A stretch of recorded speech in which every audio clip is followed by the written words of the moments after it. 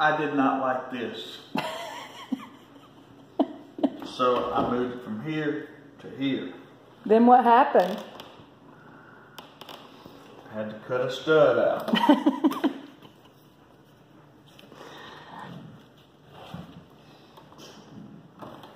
All right.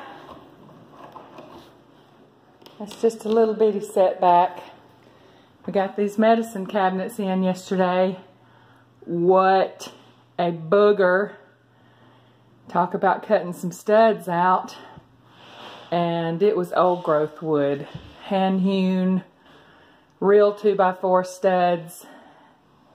Brad said this morning, I'm glad I bought me some tools.